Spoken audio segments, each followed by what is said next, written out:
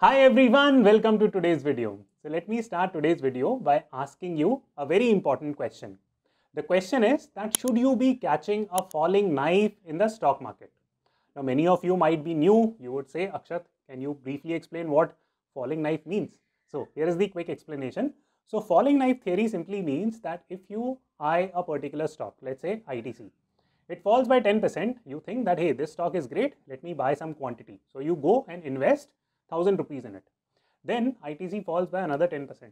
Then you go and invest even more money on it. Then it falls by another 10% and you go and invest even more money on it. So this is a falling knife and you're catching it and the stock keeps on going down. So is this a good buying opportunity, or you have ended up purchasing some bad asset that will cut your hand because you're trying to catch a falling knife? So this is the falling knife theory. Let me know in the comment box, should you be catching a falling knife or not? Now here is my thorough explanation on this topic by using one of Peter Lynch's quote. So this is a very important quote that was given by Peter Lynch, and for people who do not know who Peter Lynch is, so Peter Lynch is a macro investor. He is extremely skilled at its trade, and the way he explains about stock market, it is worth listening to. So his quote says, if you can follow only one bit of data, just one bit of data, follow the earnings. I subscribe to the crusty notion that sooner or later, earnings make or break an investment in equities. What the stock price does today, very important part, what the stock price does today, tomorrow or next week is only a distraction.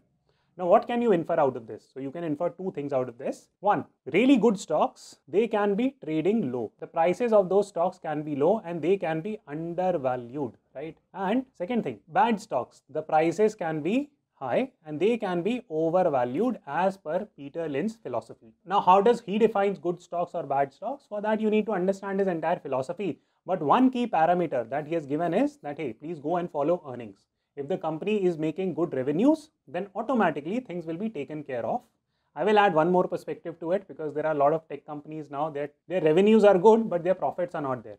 So if a company is making really good revenues, profits are there, and even if the stock price is falling, it's a great opportunity to buy, and this is one of the key principles that I use in terms of purchasing the stocks. On the flip side, there are companies like Paytm or Zomato. Their profits are just not there, right? They are negative profitable companies. They are selling stuff, but they are not being able to consolidate their business model. So according to me, those type of businesses should be avoided by retail investors. Can you still make a lot of money by Zomato, Paytm? Yes, you can, but that's not the game that I would recommend you to play, because that is what catching a falling knife means according to me. So on this video, I'm going to do two things. One, I'm going to give you a macroeconomic analysis where we stand, because a lot of you have said that, Akshat, have you just turned bearish on the market? Are you still bullish? Because previously you used to say that you're bullish. So can you do a little bit of commentary there? So I'm going to do that. Second, I'm going to tell you two great opportunities in terms of catching this falling knife, because these two stocks are falling as I'm shooting this video today on 9th December.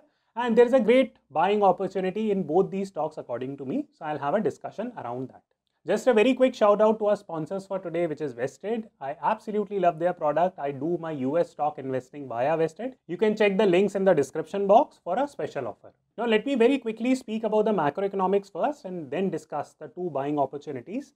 So let us take a look at the US stock market first, because the same indicators are applicable to the Indian stock market also. So I'm looking at S&P 500. So if you take a look at 200-day, 50 and 100-day moving average, the current price is here and these are the moving averages line. So the current price is closing consistently above all these three averages. So the long-term pattern or the long-term trend right now is still very much bullish, right? I'm absolutely not bearish and I have never been bearish about the market. I still continue to maintain that we are in a bull pattern and we will continue to be in a bull pattern. This is the technical indicator. Let me talk about the fundamental indicator behind it. So for that, let us try to understand it from US bond market. So let us take a look at 25-year perspective, and I'm here on Trading Economics. This is a website that you can use. So what do you notice? In 2002, the bond yield was approximately 5.5%, right? 5.5%. It has, the trend line is this, and it is very much, the current trend very much respects this line, right? Now, why is this such a big deal? Because what happens is that there is a bond market and then there is a stock market. Now, every time the yield of the bonds go up, yield simply means that the return, for example, if your FD returns right now are at, let's say, 5.5%, right? If they suddenly get spiked to, let's say, 7%, then will you not move your money from stock market to bond market? The answer is yes, you will do it, right? Similarly, if your FD rates are further cut from 5.5% to let's say 4%, then you will say that, okay, you know what, what's the point of even going to a bank, doing this FD, this is stupidity. Let me just move all my money to the stock market. So you will end up putting a lot of money in the stock market. Now, I can cover many points about the bond market, but to cut the long discussion short and to simplify everything, so you can clearly see that from 2009 onwards, there has been a very clear downtrend in the bond market. Now, people have no other option but to move their money to stocks, and one more category is their cryptos. So the money is clearly moving from bond market to stock markets and bond market to crypto market. There is relentless buying of assets that is happening. Asset prices are inflating and they will continue to inflate. And the government is trying very hard to bring in tapering and do it as fast as they can. But from 2008 to 2016, we tried to do away with the quantitative easing by undertaking tapering, right? So government will first do quantitative easing and then they will end up doing tapering. So we tried doing it from 2008 to 2016-17. The entire semantics were not completed. Then we had another crisis, another round of quantitative easing, or rather multiple rounds of quantitative easing that were injected. Now we are again in that situation. So even the previous run of quantitative easing has not been withdrawn from the market. So therefore the market outlook, at least for the next 5-7 years, is very bullish from that perspective. Then you will say, Akshat, then why is the fall there? Because for the simple fact that markets, when they give an run up, they are going to fall a little bit, right? It's not as if that the markets are now going to correct by 60, 70, 80%. That is not going to happen. There is going to be 15, 20 correction any point in time, right? So please don't consider that fall as the end of the bull run. Okay, so please don't do that. I am bullish. I am very much bullish. I have always been bullish and I'll continue to be bullish about this. Okay, so in the short term, right? So we have spoken about the long term trend bullish. What about the short term? Short term, if you find these 15-20% correction, at least I am buying more stocks. I am buying fundamentally sound stocks. According to me, that is not catching a falling knife as long as your stock picks are good. So right now you will feel in the market that if you take a look at fear and greed index, you will see that there is a lot of fear in the market right now. Now, according to Mr. Warren Buffett, there is a quote that he gave that, hey, be greedy when everyone is fearful and be fearful when everyone is greedy. In simple terms, he is simply saying that whenever this dial hits the red mark, go and buy stuff. When this dial hits the extreme green mark, you should try to lighten your position because everyone is in euphoria mode and the market will pop at any time. So this is a good time to book profits and this is a good time to figure out undervalued stocks and buy stuff, right? Now, why is this such an important notion? So let me take you through this entire chart. So if you see in 2020, extreme fear here. So if you would have purchased, the market rallied from here. Right now, extreme fear, the chances are that the markets are again going to rally, right? So the bottom line is that you should buy when others are not buying, when others are fearful. That is how you will make money as a retail investor, and that is the reason why for the last month or so I have been buying relentlessly. Okay, so now let me enter the stock discussion, and please don't run away after hearing the first name because the second stock is an Indian stock. So the first stock I'm going to talk about is Alibaba. I have already bought it. I have made a separate video on this. You can check it here. But today, this is an updated version of Alibaba. So please listen to the conversation and do watch the second stock, that is the Indian stock that I'm talking about. In case you're not interested in Alibaba, no problem, you can skip this section, but I would still urge you to listen to it because there are very important lessons hidden here. If you take a look at the stock performance in the last 1 year, the stock has corrected by 50%, 50%. Is this a falling knife? Because the last I purchased this stock, the stock has fallen more. So am I purchasing something which is a falling knife? Maybe, maybe not. Let's have a discussion around it. So I've collated some really important points, but before I take you there, let me just very quickly take you through the finances of Alibaba. So if you take a look from March 17 to March 21, consistent rise in total revenues. Net income, right? Net income has also risen, right? It has fallen from this point to this point in the last 1 year. I will explain that also. But it's not as if that this is a loss-making company or the revenues are not growing. This is a solid company from a financial point of view. The stock is available at 50% discount. Now here are other important points about Alibaba. You can also watch my previous video. I have covered some of these points there. The first key point that is there is that Alibaba has significantly undertaken international expansion of clients. More than 20 million of their customers are now from outside China. The customer growth outside China has been much faster, so it is not completely China dependent. This is a great point. This is a strong fundamental point about the business. Second thing, its cloud enterprise business vis-a-vis its e-commerce business is growing. This is very similar to the growth trajectory of Amazon, because in Amazon it has AWS and it has its e-commerce business. The AWS business for Amazon is more profitable compared to its e-commerce business. The same situation is playing out in Alibaba, and guess what? Alibaba is called the Amazon of China. Now many of you would think that, hey, you know what, Akshat, China, bad stock, this, that, lot of negative commentary around China. We don't know what is happening in China. Such a closed economy. They are doing a bunch of bad stuff. So why is it that you're still bullish? Okay, so there are a lot of things that are going on in China, and that is precisely the reason why this stock has taken so much beating. So the first key issue that is happening in China right now is the Chinese regulatory changes. So what has China done is they have cracked down on technology stock. They are trying to break apart monopolies. They are trying to centralize a lot of processes and systems. This is not just happening in tech. This is happening in everything. There are some structural changes that are happening in China. There have been supply chain disruptions. Call it their post-COVID business strategy. Okay, this might work great for China. We don't know how it would work for other countries. But that is what they are doing. It's a natural part of their business transformation. That's point one. And that's one of the reasons why the stock has already tanked, because there is no clarity and people just hate uncertainty. We don't know how things are going to pan out. Very recently, there was a company called as Didi. It's a tech company which is listed on US stock exchange, and it got delisted, and it just created panic, right? Everyone started panicking that, you know what, Didi got delisted. So every single company of China that is listed on US stock exchange is also going to get delisted. Bad stuff is going to happen to Alibaba. Maybe, maybe not. Let's do a more thorough analysis. Okay, so delisting happens for two reasons. One is that if China decides or China puts pressure on its companies to delist from US exchanges, right? Second is if US decides to push these companies out of US stock exchanges by bringing in additional rules and regulations. So let's understand both these points. Number one, in case of Didi, do Chinese authorities want Chinese company not to be listed on the US stock exchange? The answer is absolutely no, right? There is no benefit for China to do that, and it's just pure madness. Now this point has been reaffirmed by the Chinese authority. Now this is a statement that was released by the Chinese spokesperson and their government.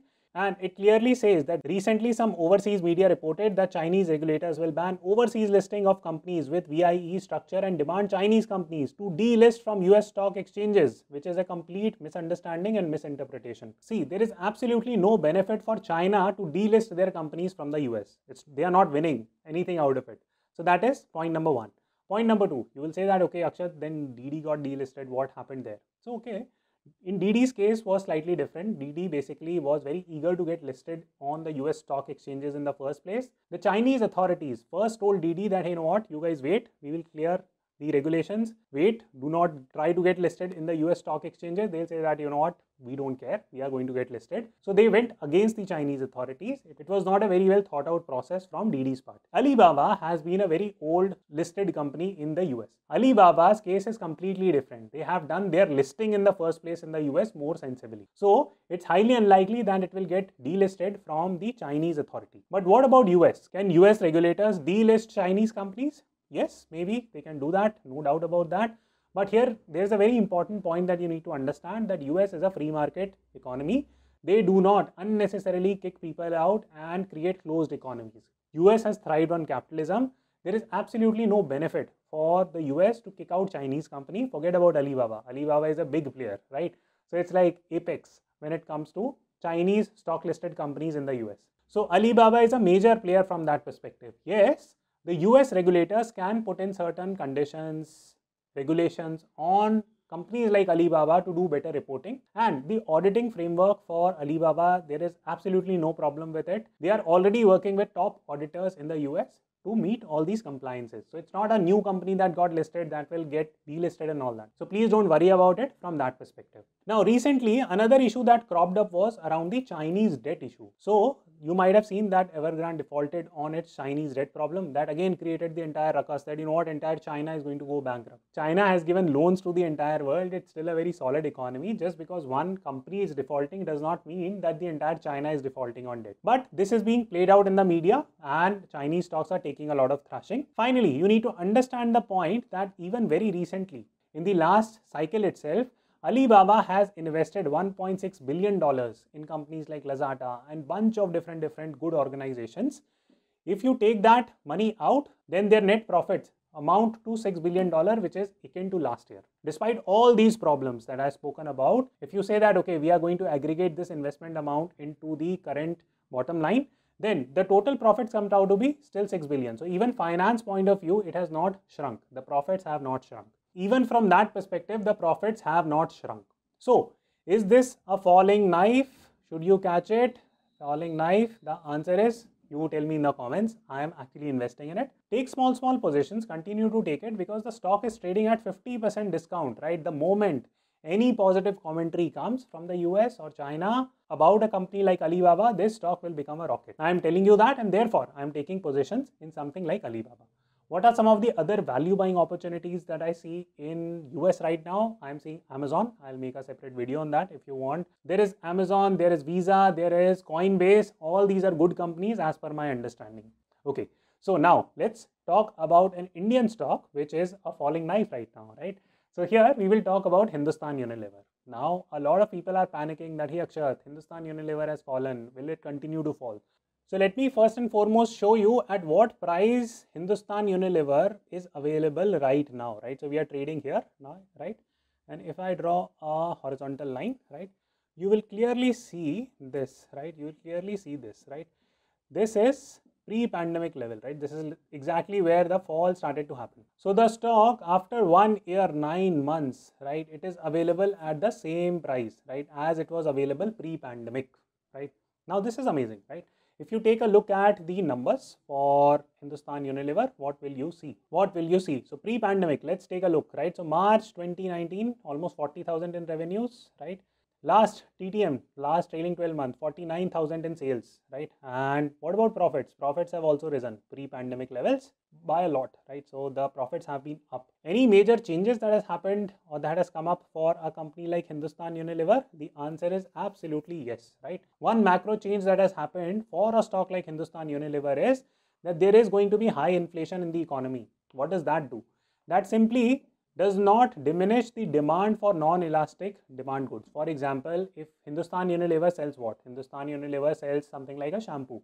It's not as if that because the shampoo prices have risen from 200 to 250, middle class people will stop using shampoo. So this has a non-elastic demand component. Many of the HUL products, they are not going to suffer at all from that perspective. This is clearly seen. This is absolutely clearly seen by the fact that 10-15% rise for HUL products have already taken place. This has happened, right? I've made a separate video on that. You can check it, that Hindustan Unilever has increased the product prices of its product by 10 to 15% in this last quarter itself. This will reflect into increased sales, increased profits. Then what? I talked about prices. They are available at a pre-pandemic level. So does this become like a falling knife right now, right? Falling knife right now. The answer is absolutely not. In my opinion, I am aggregating it in heavy quantities. And if you take a look at management discussion analysis, this was a very important point that was highlighted, that HUL sees 6 mega consumer trends in the next decade. One is that consumers moving away from stereotypes. Okay, what does this mean? It simply means that they are not going to just buy a shampoo. They are going to buy a Lux shampoo or whatever, Lux soap, right? So they are going to go buy brands, right? Second, they look for authenticity, right? So natural and local products, because there is a lot of awareness around that, hey, we should be using herbal, we should be using these health-oriented products, not too much chemicals, whatnot, right? So this is the second thing. Hyper-personalization, this is very, very important. Now, what this leads to is something called as customer segmentation, right? For example, a company like HUL, they can release something called as SKUs, right? So SKUs mean stock keeping units. They will release one shampoo for people with white hair. They will release one shampoo for men. They will release one shampoo for kids. They will release one shampoo for, another category of people that they are able to segregate. So this is called as customer segregation, and you need a lot of data for that. So therefore, this digital adoption becomes really important, because you have to release all these different products, market it really well, make it available on the stores, bunch of different things. So top firms are going to thrive in such an environment, and HUL by default is one of such firms, and they are going to thrive in this economy and market. And the best part is that this is backed by real revenues and profits. I also feel that banks right now and AMC companies right now are available at a discount. and I'm buying these sectors quite heavily. I have started rotating some of my capital into these sectors. So in summary, let me know, how do you define a falling knife? According to me, falling knife is nothing but it's just a phrase. You need to go in depth in every stock and try to understand why the stock price has fallen. If the stock price has fallen due to some fundamental reasons, and if the stock has corrected and the company can come back from there, it's not a falling knife. It's a great opportunity to buy as per my understanding. I hope you will develop more nuanced knowledge on it. Please do not consider my recommendation as an advice to buy. I'm just telling you whatever I'm doing in the market. You can take your own positions. I hope you enjoyed the video. Give it a thumbs up and I will see you the next time.